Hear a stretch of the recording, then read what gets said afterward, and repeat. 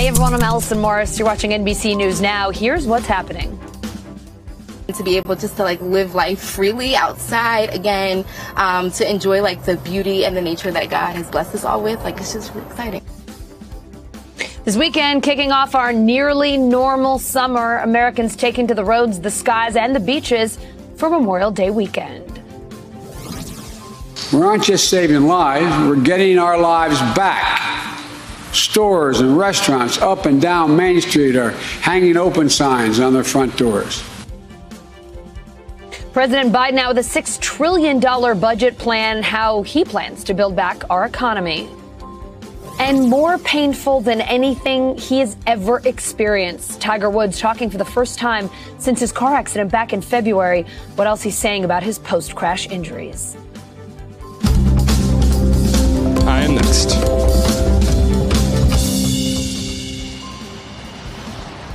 We start today with NBC News correspondent Shaquille Brewster. Shaq, I can't look at you without laughing. Oh my God, you have the best gig in the game. Looking terrific. Not Shaq, bad, right? Miami. Oh my God, I can't even talk to you. This is incredible. How beautiful. All right. So listen, we know Miami's been open and busy for much of the pandemic, but tell us what's different this holiday weekend besides that guy in the Speedo behind you. I'm not going to look around then now that you said that. But I think the fact that you have people here on Miami Beach, that's the big difference. That's the big difference that you have this year around. I mean, you look back to Memorial Day last year, Miami Beach was closed. While you can go up and down the Florida coast and go to different beaches, you definitely didn't see what you're seeing right now, which is a packed beach, people having a good time on this Memorial Day weekend. And look, people are leaning into this. This is what officials have been wanting. This is what they have been calling for. And this is what they are expecting. And that's why they've been calling people in. They say, yes, follow those common safety measures, but enjoy your time. Enjoy your Memorial Day weekend, especially when you look at the numbers, when you look at how many people have been vaccinated. They are inviting tourists and welcoming people back. Now, it's also important to note that Miami got a hint of some of this, what this would look like during the spring break weeks. And that's when you saw the clashes between law enforcement and you saw vacationers who just did not want to abide by the curfew. And you saw those clashes and dramatic and chaotic scenes. Well, they have stepped up security measures here to try to avoid that this time around. But it also helps that there are fewer measures, fewer restrictions in place this time around that law enforcement has to enforce. So that's the scene that you have here. You have people just having a good time. And I'll tell you, just being able to look at folks and look at the smiles on people's faces, many of them have told me it's well overdue, Allison. Oh, my God. Shaq, we got a guy behind you who's living his best life. He's got a cocktail. He's dancing behind you. It's probably not his first cocktail. I mean, these guys are doing it right for Memorial Day weekend. Allison is talking about you. I think we invited someone over, Allison. What's your name, sir? Rodrigo. He's real camera shy. Yeah, Rodrigo. What is it like to be out here right now? Memorial Day weekend. Yeah, we're coming from New York. Enjoy this weekend. And I'm glad to see you. You're so handsome. Oh, wow. Thank you, Rodrigo. Appreciate that. Hey, everybody. Thanks for coming over. Hey. There you go. Thanks for coming over. Enjoy your time. All right. There you go, Allison. What a smart man. One, he left New York for Miami. We're going to have the worst weather in New York this weekend. What a good move. And he appreciates a very handsome Shaq Brewster, as we all do. Shaq, just to be serious for a second, though. You deserve it. Yeah. Just to be serious for a second, talking about vaccinations, more than half of U.S. adults 18 and over are fully vaccinated. What are you hearing from tourists about whether that's changing their travel plans this summer, what that means for them? Because that vaccination mark, just, getting that shot in the arm has been such a game changer, such an important mark for so many of us. Exactly. For so many people, they say that's what made them comfortable to come out here. And I think that's a point that you hear when you talk to folks, that for some of them, this is the first vacation that they have had since the start of this pandemic. And that's why they're coming to Miami. They now feel that level of comfort with the vaccination that they have and the vaccinations that exist broadly. I want you to listen to some of the conversations I had here with folks a little bit earlier today. Feels good. Like I said, people, everyone kind of just ready to go out and things get back to normal. And it's not such there yet, but it's getting there and you can feel the vibe. I'm not ready to be in the crowd. I mean, but yeah, like she said, as long as everybody's taking their proper precautions, being safe, I mean, the crowd shouldn't be too much. I got my vaccine, so I feel great right now. Not having to wear the masks is awesome. I feel like people can actually, see who I am, actually see my full face. So, yeah, it's come a long way. And you have local officials leaning into the fact that so many crowds are coming. They have pop-up vaccination sites where no reservations required. You can come in, walk in, and get your shot. They'll have that all through the weekend as folks come down to Miami Beach to have a good Memorial Day weekend. Allison? Shaq, you've covered some challenging and rough and heavy assignments over the years. So happy to see you enjoying yourself there at the beach. I hope there's a cocktail in your future, my friend. Thank you, Allison. Definitely. AAA expects more than 37 million Americans will hit the road this weekend. That's up 60% from this time last year. And it's great news for businesses who rely on those tourists to survive. NBC News correspondent Ellison Barber is in Scottsdale, Arizona. All right, Ellison, I understand you're at a party bike rental spot in Scottsdale. First of all, I got to ask, what on earth is a party bike? I'm old. And what are you hearing from business owners there? I did not know what a party bike was until recently. I have never been on one, but this is it. I mean, if reporting doesn't work out for me, I'm hoping by the end of today I will know how to drive this. So I have also found out that this is very popular with bachelorette parties. I just saw another one arriving, so they could be walking behind us any minute. Maybe getting on this one with me, we will see. But yeah, this is one of many businesses in the area that says right now, they are just seeing a surge of people coming back ready to get out and just have some fun. Listen to what the owner of this party bike rental place told us a little while ago.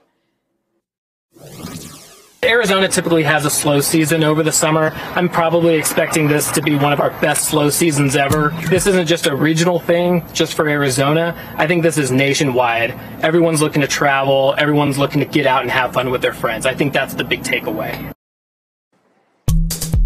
So we've talked to a couple different businesses, a couple that are kind of like adventure outside businesses like this one, as well as restaurants. And one thing that we're hearing that's pretty interesting is as they're seeing people come back and big crowds coming in for the holiday weekend, they say that international travel, which typically makes up around 10% of some of their businesses, that has gone away. They used to get a lot of people coming from Canada, none of that, but they're still seeing their numbers get really close or even past pre-pandemic levels because they say people from nearby states who maybe don't want to travel as far as they would in the past, or who maybe would have gone internationally themselves in the past, are now coming here to do something like this outside. And now that they're vaccinated, especially, kind of finally just get a little bit of a break. AAA is expecting about 765,000 people to come to Arizona this Memorial Day weekend, and that is up 61% compared to this time last year, Allison. I can't wait till AAA starts running stats on party bikes, Allison. That looks like a very good time. I know you've also been talking to tourists. What are they saying this Memorial Day weekend? I mean, finally, right? We're getting out of this, it feels like. Yeah, one of the bachelorettes, actually, that we met, you played a little bit of her interview at the beginning of the show. Her name is Lorena Tolson, and she told me, this is really exciting for her. She got engaged in the pandemic. She's about to get married. She's with her friends. But she said this really is so much more than kind of just a party weekend for her, because what the last year, the isolation, the separation has made her realize is how important her friendships and her relationships are. And so to finally all be vaccinated and get back together again, she said it was sort of hard to describe. And she even choked up a little bit as she was so beautifully speaking, saying that it really meant the world to her to just be able to have this moment with her friends. Oh, I get it. We're all missing our friends these days. So excited to see them. So how about hiring in Arizona, Ellison? I mean, we know a lot of people are looking for work, but we're also hearing a lot of businesses saying that they just can't find anyone. What's the story there? Yeah, so we talked to 3 different small businesses in the last 24 hours or so. The owners of this party bike rental place, as well as owners of a hot air balloon company, and also restaurant owners. And what we've heard from companies like this one and also the hot air balloon company is that they didn't have any issue getting workers back in. They said that as demand went up, they weren't totally sure what to expect heading into this summer especially, but as their demand has gone up, they said they really haven't had a problem getting their employees to come back. That being said, this company, for example, they did say, well, we pay our workers at or above minimum wage. The workers who get tips, we pay them minimum wage $15 in addition to tips. So we didn't have an issue we've heard of other places having where maybe people are making more money staying at home and getting the paid unemployment checks at this point in time. But when we talked to restaurants, it was a bit of a different situation. They say they are having some difficulty getting their staffing levels back up to what they were. Listen to what one woman told us. She had actually just finished working a shift as a server. She's in management and has been working for 17 years, but because they're a little bit short-staffed, she had to step in and help with an event. Listen here. It's a little bit challenged with the labor. We definitely are short-staffed. It's very tough. You know, we put out ads and not a lot of people answer. So luckily we have our core staff of people who want to work and who are working 5, 6, 7 days a week. And so she said they're kind of just balancing right now, having so many people wanting to come back, bigger crowds, but then also needing to kind of pick up some gaps. They said most of their staff has come back, but that last little bit to kind of put them back to full pre-pandemic levels, they haven't come back just yet. Allison? Ellison, I just did a quick Google search while you were talking, and I'm noticing there's a shortage of party bike rentals in the New York metropolitan area. I see it now. Ellison and Ellison's party bike rental. I think it has a good ring to it. Yes, I'm in. They are calling it Carmageddon, a rental car shortage all across America. So what does that mean if you're hoping to take a road trip this summer? Here's NBC News correspondent Cal Perry. Allison, as America gears up for a big travel weekend, the weak link might be rental cars. Now, this is a seasonal thing where rental car companies will sell their fleets. They do it every year. Last year, they sold a few more cars than they normally would. About 700,000 cars were sold last year. And the problem is rental cars can't replace that fleet. Part of it is an issue with semiconductors. That is a global economic issue. They're not able to replace the cars as quickly as they otherwise would. I had a chance to speak to Brian Kelly. He's the points guy about this yesterday. He had some tips for folks who may be headed out this weekend. Sign up for car rental loyalty programs. They can save you hours by showing up and they'll have the car ready. And if they don't have cars available, those customers who don't have a loyalty number on file are the first to unfortunately get their reservations canceled. A lot of credit cards will also give you elite status with rental cars. So call up your credit card, see if they have any perks, and book as far in advance as possible and book directly with the car rental agency. If you book through a random online travel agency trying to get a deal, those reservations are often the ones not honored if there's a shortage.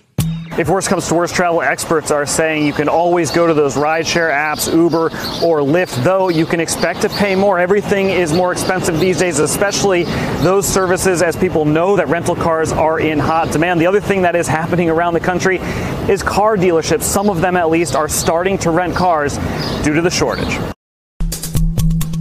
Let's go to NBC News Now correspondent Simone Boyce. She's got the Friday Memorial Day weekend edition of the headlines from NBCNews.com. Simone, you know the Friday headlines are our favorite. And holiday edition, even better, Allison. We're going to kick things off today in Idaho. That's where the governor is issuing his own executive order after the lieutenant governor banned mask requirements in the state. So that move actually came as a surprise to Governor Brad Little, who was away for a conference when all this happened. He put out a statement saying, quote, "I do not like political stunts over the rule of law," adding he would return the law to the way it was before, allowing local governments to make their own decisions on masks. Lieutenant Governor Janice McGeachin signed her executive order Thursday, just days after announcing a run for governor. And the Pennsylvania Parole Board turning down comedian Bill Cosby's petition to be released, citing his refusal to participate in a therapy program for sexually violent predators. Now, Cosby is currently serving a 10-year prison sentence. He would have become eligible for parole on September 25th after completing the 3-year minimum term of his sentence. And in California, the state's energy regulator warning residents could see blackouts again this summer due to high temperatures. Officials say they have backup power, but residents should still expect to hear from utility companies about how they can conserve energy during the hottest months. So last summer, power was temporarily shut off for hundreds of thousands of customers when the state was impacted by that extremely warm weather and wildfires. Well, the European Commission is giving TikTok a 1-month deadline to answer complaints over its commercial practices. This after alleged breaches of consumers' rights.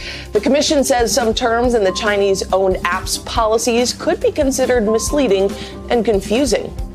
And Houston, we might have a problem here. NASA's experimental Mars helicopter going on a wild space ride after a navigation timing error confused the aircraft. Now, it happened during Ingenuity's sixth test flight, but it managed to land safely. Now, this is its first major problem since the helicopter took flight on the Red Planet last month. Just wanted to go for a little joyride. I mean, can you blame it? It was excited to be on Mars. Absolutely. I would be too, Simone. Can't blame him at all. Thanks so much. We'll see you in an hour. Remember the SolarWinds hack? Well, Microsoft says the same Russian group is at it again, targeting 150 different organizations, including government agencies. NBC News correspondent Ken Delanian joining me now. So, Ken, what do you know about this new hack, and what is Microsoft doing about it? Allison, Microsoft calls this group Nobelium, but the U.S. government calls it the Russian SVR, one of the highest-ranking intelligence agencies. And this is a classic cyber espionage campaign where they were trying to use spear phishing to get access to groups they wanted to spy on, humanitarian and development agencies. But the disturbing thing about it was they used a U.S. government agency, the U.S. Agency for International Development. They impersonated that agency and sent out some 3,000 emails trying to get people to click on the bad links and grant them access. It's not clear that it was very successful, but what it shows is the persistence of this kind of Russian spying, and it's Chinese spying as well, on American institutions. And it's probably something that President Biden is going to bring up with Vladimir Putin when they meet very shortly, Allison. Yeah, I was just going to ask you about that. I mean, they're meeting in just 2.5 weeks. What are you hearing from the White House or the Kremlin? Clapping back about this one? So this is it's a more delicate issue than you might think, right? Because this is not a cyber attack where they were trying to destroy things. This was spying. And guess what? The United States spies on the Russians as well. We do this kind of thing, maybe not in this exact way. But what the Biden administration is trying to do is maybe create some international rules of the road to try to decide what's inbounds and what's out of bounds. What Microsoft is saying is this was far too broad an attack. You guys are compromising the supply chain and going after suppliers of this U.S. government agency and blasting out 3,000 emails. That shouldn't happen. And so it's possible that the Biden administration is going to try to raise with the Russians. Is there an agreement we can come to about what's inbounds and what's out of bounds? But in the world of spying, we've yet to see any kind of agreement like that, Allison. It's a really tough area to regulate.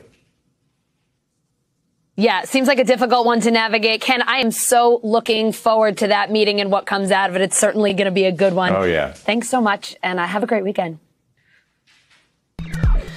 President Biden unveiling a $6 trillion budget proposal for 2022 today as the White House looks to reshape our economy. NBC News White House correspondent Monica Alba joining me now. Monica, $6 trillion is a whole lot of cash. Let's talk about where it's going and how the president's explaining his price tag.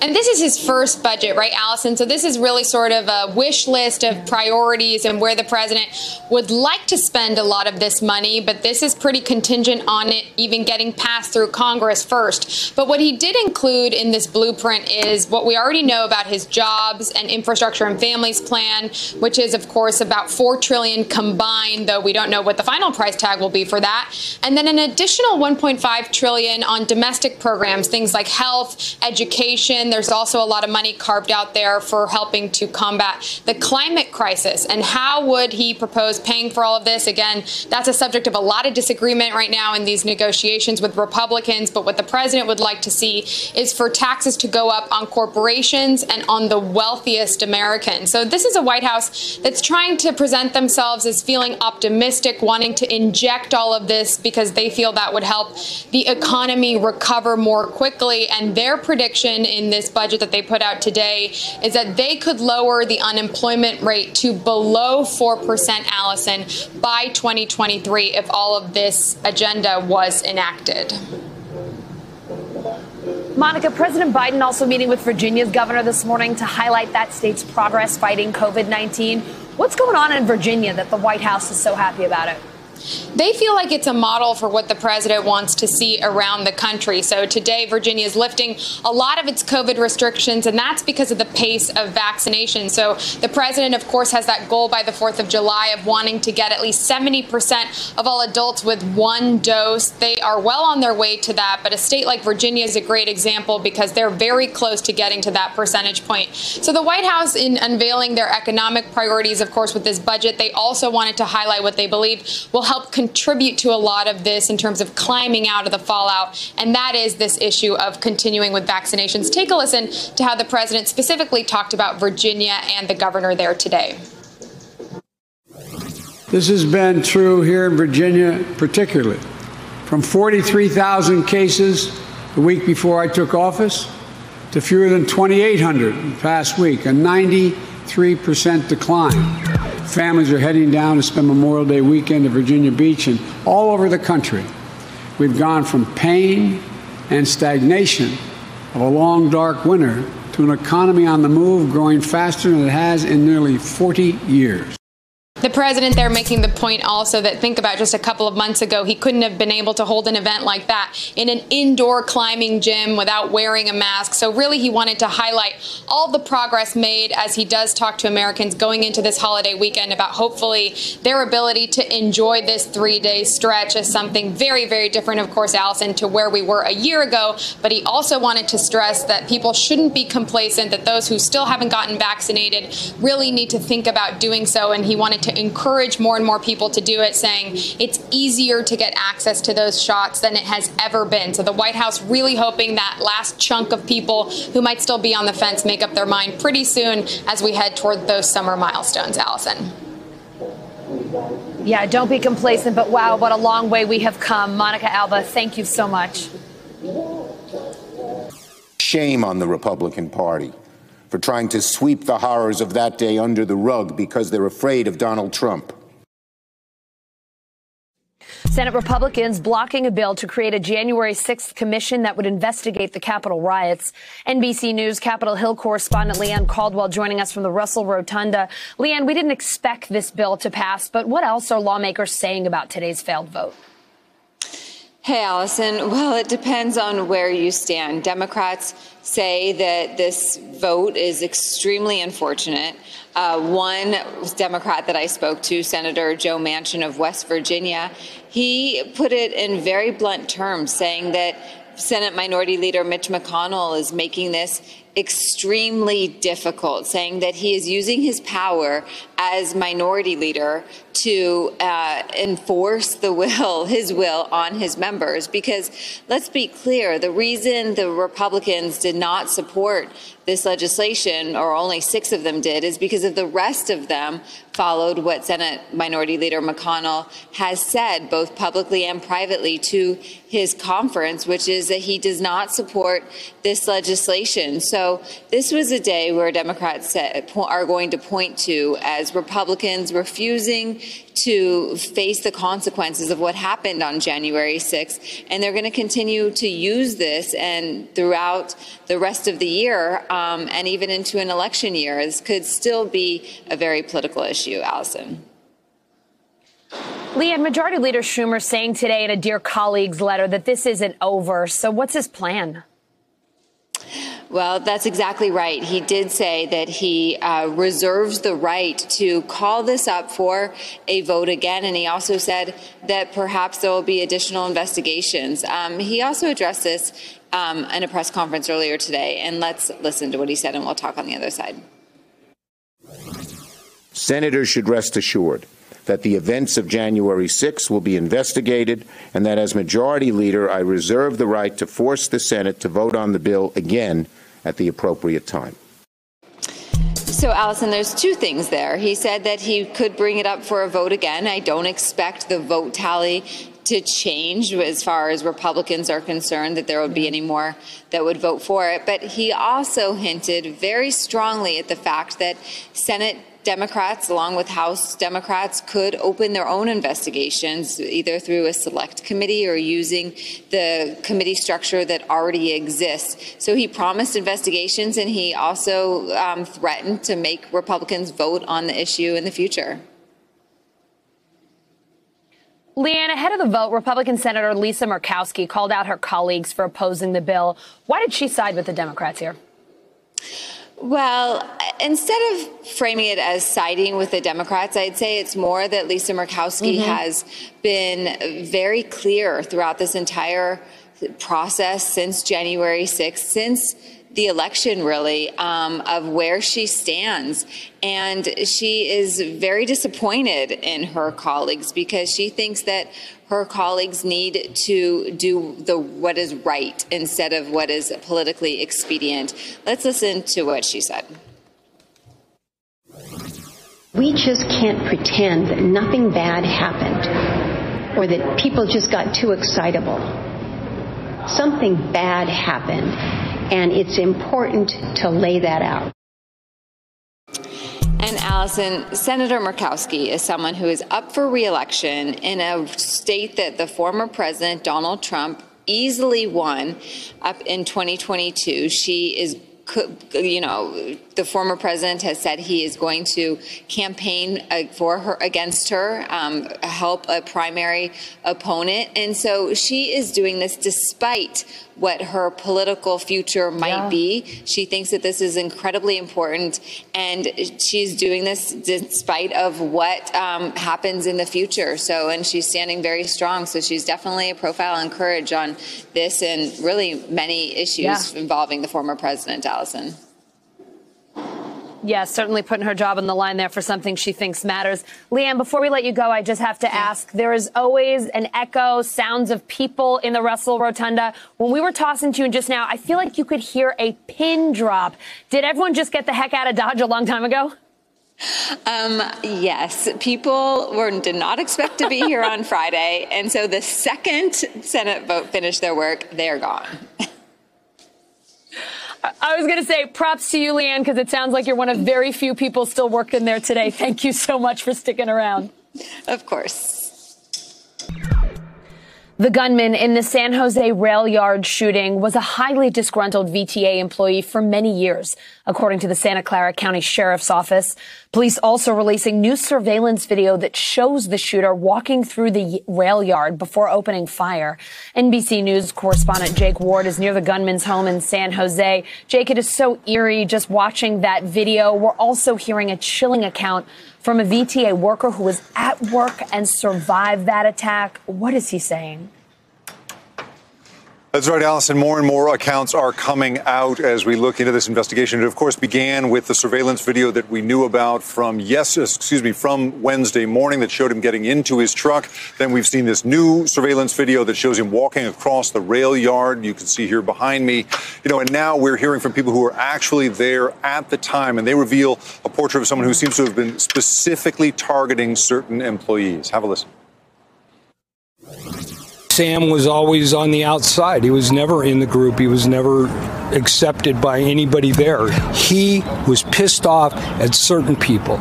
He was angry, and he took his vengeance out on very specific people. Now, Allison, at this point, there are 50 FBI agents plus representatives of other agencies working not just VTA rail yard, where I am, not just the house, but 3 other places besides, looking for more clues as to why and how this happened. Yeah.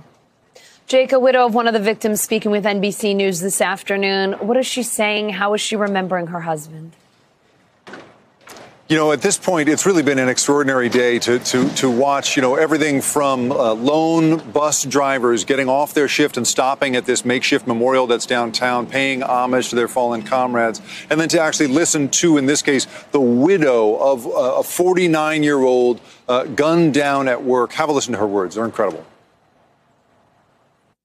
I just said, I love you. I don't want you to go, but I know you have to. And Dad, it's okay. We'll be okay. And his heart stopped. And he took a couple breaths. And then he died. I've lost everything. I mean, literally, I have moments of like, I just want to go with him. I don't want to be here without him. And she said, Allison, that the hospital staff actually made room in the bed for the two of them to lie together, and that their three children were actually able to be present when he passed. I mean, we just have a community reeling here across this city from a terrible tragedy. And as you say, as you learned out, just how horrible it was. This seems to have been so premeditated and so deadly. So heartbreaking. Jake, thanks so much for your reporting. We really appreciate it. It's time for The Bottom Line, our daily look at what's going on in the business world and beyond. The market's heading into Memorial Day on a bit of a high note. The Dow closing up 64 points, all three major averages posting a winning week. Let's bring in Investopedia editor-in-chief Caleb Silver. So, Caleb, what sent stock prices higher this week? What were the markets excited about? The recovery rally, Allison, is still intact, and we've been talking about it for weeks, but investors are still betting on a recovery in travel stocks, in energy stocks, in industrial stocks, in transportation stocks, and that's what we're seeing. We're seeing tech stocks slump a little bit, but we've had 4 straight months of gains for the S&P 500. European markets, Allison, hitting a record high, but we also saw this week the return of meme stocks, the GameStops and the AMC Entertainments of the world, wild trading rides for these stocks as individual retail investors, especially that Wall Street Bets crowd, jumped on these short positions in AMC Entertainment, the movie theater company, and in GameStop. AMC was up 100% at one point this week, Allison, so it was very strange. And then we have a reckoning for cryptocurrencies that's been going on, this reckoning in cryptocurrencies that's been going on for several weeks as regulators start to tighten the rules or plan to tighten the rules around the trading and investing of Bitcoin, Litecoin, Ethereum, Dogecoin, et cetera. All those coins that I'm too afraid to go anywhere near because the volatility just makes me so nervous. Caleb, how about the economy? Everyone wants to know when things will really be back to normal. So what did we learn this week? Where is this recovery right now? Yeah, we learned a lot this week. This was pretty informative because we just got the report this morning on consumer spending and sentiment for April, kind of flat. You get the feeling like consumers may be a little petered out here. We know that wealthier consumers are spending more than those with lower incomes. They usually do, but especially during this recovery. But we did see this flattening of spending, and that may be because the savings rate fell in the past month because those stimulus checks went out in April. They did not go, in March, they did not go out in April. So folks were saving less and then spending just a little bit less. It only rose 0.5%. There's that. And then the housing market, which, as you know, has been red hot, started to cool a little bit. The average home price is $372,000. That's an enormous jump from last year. But existing home sales and new home sales are both slowing a little bit, which tells you that there's not a lot of inventory out there, and the prices out there may be out of reach for consumers looking to buy right now. So those are two big things. So we're watching that, but we're also watching what's happening with inflation, because we did see a 3.1% increase in personal consumer expenditures in this month compared to last year. Of course, we know where we were last year. Things are more expensive. Inflation's everywhere. The Federal Reserve and the Biden administration will tell you it's only temporary. That's consumers out there. They think it's here for a while. Well, you mentioned the Biden administration. President Biden out with a $6 trillion budget proposal today. The big question a lot of people have, where's all that cash coming from? Yeah. Well, if he has it his way, that'll come from higher taxes. And those are higher taxes on corporations, where he wants to raise the corporate tax rate from 21%, where President Trump put it in the 2017 Tax Cut and Jobs Act, to 28%. He also wants to raise the minimum global tax to 15%. He wants to tax wealthy Americans, those earning $400,000 or more, raise taxes on them. And he also wants to raise the capital gains rate from 23.8% to as high as 43.4%. Does all of this pay for the amount of the $6 trillion over the next 10 years? Not even close. We're about to do some serious deficit spending, and we've already been doing it, but get ready for some massive deficits that'll surpass the World War II records. All right. Speaking of federal spending, you got the term of the week, MMT. What's that stand for? Oh, that's modern monetary theory, and you're going to hear a ton about this. And this has actually been going on for quite a while, back when Bernie Sanders was running for president. But this is modern monetary theory, which is basically the theory that governments can print their own fiat, who print their own fiat currency, should print as much as they need for federal spending because they can't go insolvent unless they decide to do so. So modern monetary theorists will say, just keep spending. Don't worry about deficits. Deficits are a thing of the past. We don't worry about those anymore. If governments can't spend what they need to get out of recessions or get out of economic emergencies, we could have an economic collapse. So you're going to hear a lot about modern monetary theory because we're going to go into some serious deficit spending of about $1.8 trillion over the next 10 years, over about 117% of GDP. That's going to be a record. Caleb, it is a short week ahead because of Memorial Day, but still a lot going on. What's on tap? Yeah, so next week we're looking for more manufacturing reports, but also not just the U.S., but around the world. We know that big manufacturing countries like Germany, like Australia, other parts of Europe have done very well, even Canada. So we're looking for manufacturing reports around the world. We're looking for that budget battle to really begin in full force. Now that the president has put his budget proposal out there, there's going to be battling and lobbying going on like you've never read about, like you've never seen. But also key for us next week is the May jobs report. Remember in April, we thought we'd get 1 million jobs added. We only got 266,000. That was a huge miss. Are people getting out of their homes and going to work or not? We're expecting 700,000 jobs plus in the May jobs report. We'll see if that actually happens because we know about half the states are ending that $300 a week unemployment benefit that they put out there. So folks are going to have to get a job because those benefits are coming to an end soon. Yeah. And Caleb, I hope you have some big, good Memorial Day weekend plans. I know I'll be throwing on my brand new Investopedia hoodie sweatshirt this weekend. I'm rolling on down to Boswick's. How about yourself? I want to see you in that, eating some clams. Have a great weekend. Have a great one. We'll see you next Friday. A memorial march down Black Wall Street honoring the 100th anniversary of the Tulsa Massacre. Greenwood was one of the wealthiest black neighborhoods in America until a white mob burned it down, killing hundreds of people, destroying businesses and livelihoods. For many folks in Tulsa, the trauma for that day is still so very raw. MSNBC Cross Connection anchor Tiffany Cross is in Tulsa, Oklahoma. Tiffany, tell us what's going on there this weekend, and what does this weekend mean for folks there? That's right, Allison. I'm standing here right in the heart of the Greenwood district where 100 years ago today it was laid to rubble by white violent aggressors who destroyed the community. And you can still feel the divide here today. The north part of Tulsa is comprised of predominantly black residents. It's a food desert.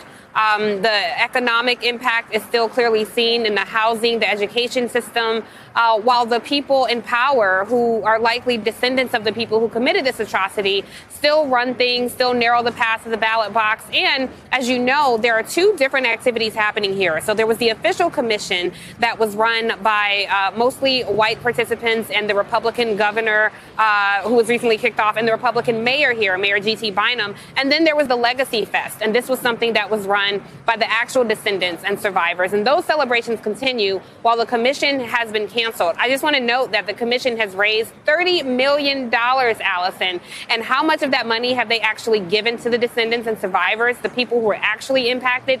Zero. So not too many people were here shedding a tear that those activities were canceled. However, as you can see, there's a lot of activity around me. There's music. It's a festive atmosphere to finally acknowledge what happened here in Tulsa 100 years ago.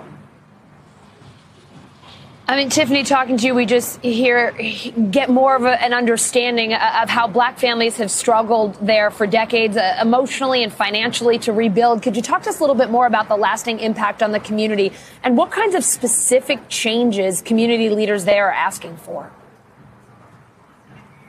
Yeah, so I had great conversations here. I just want to note that Tulsa was not an anomaly. It was the norm for black life in America at that time. So though we're here in Tulsa, there are many massacres that took place across this country. But I did have the opportunity to speak to some descendants of the Tulsa Massacre, and they have very specific ideas on what restitution means for them. Take a listen. Justice can only come in the form of restitution, reparations, and repair. Triple R effect, right? That's the only, there hasn't been any viable solution, right? We still have to get voting rights renewed. That's not even permanent, right? And we're looking for permanent, sustainable change.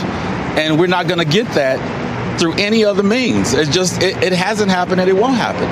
For us as descendants, you know, what would our lives have been if we weren't robbed of our generational wealth? You know, I often sit back and ponder about that. I ponder about Laurel Stratford with her great-grandfather having the nicest hotel as a black man in the world. He could have been the Hilton. He could have been Marriott. He could have been the Hyatt. So as you see, this had a rippling effect. It rippled through time and generations and still has an impact here today. And just like a lot of cities across the country, when Tulsa was re-erected, it was done so under economic oppression. They built a highway right through the city here so people would not be able to rebuild in a more sustainable way. And so as we have these conversations around infrastructure, these are conversations that are happening all across America with the construction of American cities that were done so, quite frankly, with institutional racism at the root of some of this construction. So a lot of necessary conversations happening as we face this racial reckoning the country's having tomorrow. And I'm so looking forward to hosting a 2-hour special tomorrow on MSNBC as we unpack a lot of these issues and have some of those uncomfortable conversations. But we have to get comfortable in our discomfort so we can create the country that many people believe America to be. Well, Tiffany, we are looking forward to that special show tomorrow as well. Thank you so much for coming on with us today on News Now to give us a preview. As Tiffany mentioned, she's anchoring a special edition of The Cross Connection from Tulsa tomorrow morning. You can catch The Cross Connection, America's Racial Reckoning at 10 a.m. Eastern, Saturday on MSNBC. From COVID-19 to the death of George Floyd and calls to defund the police, it has been a challenging year for law enforcement, an even harder one for black officers. NBC Today anchor Craig Melvin spoke with 3 of them about their experiences and the changes they'd like to see going forward. What has it been like being a police officer over the past year? You know, I will say this. It's been hard, right? And those hard times have not existed solely within the last year. But being black and seeing the police misconduct, whether or not you're an officer or you're not an officer, unfortunately, the feeling is the same. There's been same feelings that you've had of trauma and turmoil from seeing Rodney King up into Mike Brown, up until now Ronald Green. So the feeling has been the same. And that feeling has been heavy. It's been disbelief. It's been misunderstanding. At times, it's been hopeless. But you strive on. I became a cop because I was arrested. I was arrested by a cop, city of Charleston, for disobeying an officer. On my way to city lockup, his partner asked him, what happened to you back there? He told his partner, while I'm handcuffed in the backseat of his car, that he don't know. He just snapped. Wow. Think about it. 17-year-old kid, handcuffed, hearing 2 officers saying that he didn't know, but he had a power and authority to take my freedom. From that point on, I was on a mission to become a police officer. I wanted to change or have an impact within my community. When I was a young man and growing up in Harlem, I would see how I used to live directly across the street from the police department, police precinct, I should say. And I would see how the police interacted with the community. And there was always one police officer who always stood out to me in that community. He always had that positive outlook and very encouraging. In spite of what was going on, that was the one guy that you could always talk to. So when I decided to become a police officer, I wanted to be that guy. I wanted to be that guy that the community can trust, the community can believe in, the community have an opportunity to talk to. I can see the challenges that the black community have doing protests. I can empathize with that. With that said, I also empathize with African-American cop who was asked to don their riot gear and to prevent protests or to go against the protesters. And so that's a struggle. Detective Ham, I want to come back to you for a moment here. Yes, sir. Because I understand. How old is your son? My son is 27. 27 now. When he was younger, what did you tell him about how you should interact with the police? Well, with the organization that I participate in, I would hold seminars on how to interact with the police, not just for my son, but for all Black kids and brown kids that would come and listen. The interaction would be to mitigate your goal is to get away from the situation unscathed, alive, not hurt, or whatever, to comply with the police officer and adjudicate the situation at a later date. But after the George Floyd case, I can no longer hold this conversation because he complied and all the forms that he did all he could to mitigate that situation to get out of it. And yet he still lost his life. So now when I hold these, what to do if stopped by the police, that question comes up. How do I answer that? I can't answer it. I can't answer it because there is no answer. The skepticism that has long existed between communities of color and law enforcement. How do we go about continuing to bridge that gap? How do we go about healing those wounds? Your leaders, your police chiefs, and your sheriffs around the country have to realize that they don't have all the answers.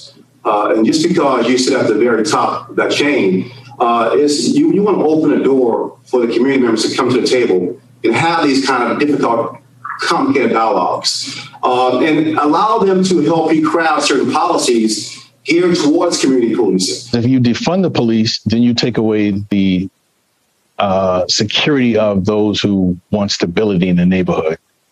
This is when I hear the phrase defund the police, I think it's the most ludicrous thing in the world because it implies that certain communities don't want police protection, which is far from the truth. When I think law enforcement hear things of defund the police, we're not completely understanding what the community is asking for us. The community is telling us that they're tired. They are tired of receiving these unjust treatments, this being subjected to the police misconduct. Detective Ham,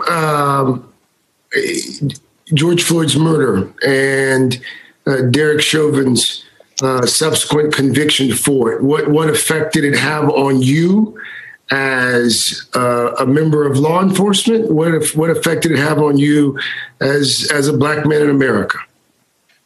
Well, it's kind of hard to separate the two at that point in time because I'm always going to be African-American law enforcement officer. But I felt good. I felt good about it because it showed that there is hope for justice. George Floyd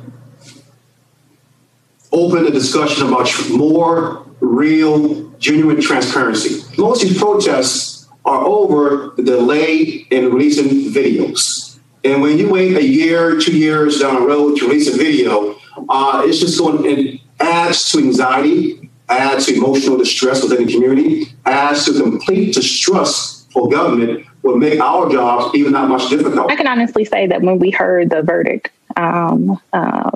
for Derek Chauvin, there was a sigh, I will say that. But by no means did I take this as an indication of the system being fixed.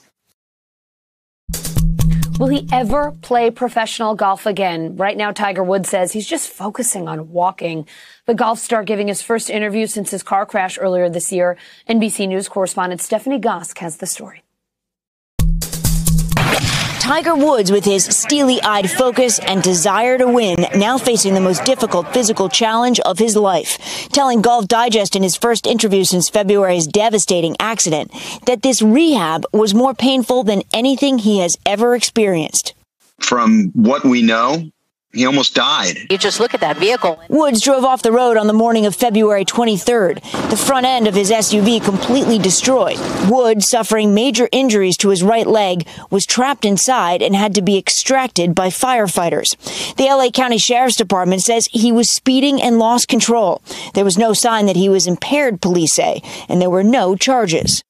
Woods immediately went into surgery. He wouldn't make it home to Florida until a month later, according to Golf Digest. When asked if he would make a return to golf, Woods didn't comment, instead saying, "I am focused on my number one goal right now, walking on my own, taking it one step at a time. Dan Rappaport interviewed the golf legend. You know Tiger Woods, you've covered him for a while. What do you think he's going to do?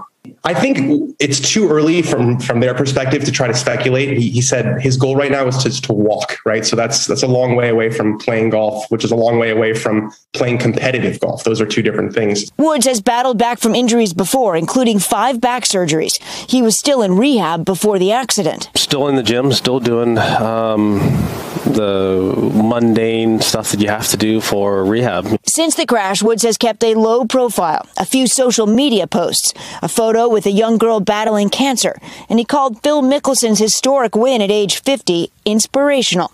And while the road back would be tough, those who know Tiger say don't count him out. If anybody can kind of work hard enough to get themselves to overcome something like this, you know, he'd be the one. You know, he's as determined an athlete as I've ever covered in all the years I've covered sports. Hey, NBC News viewers, thanks for checking out our YouTube channel. Subscribe by clicking on that button down here and click on any of the videos over here to watch the latest interviews, show highlights, and digital exclusives. Thanks for watching.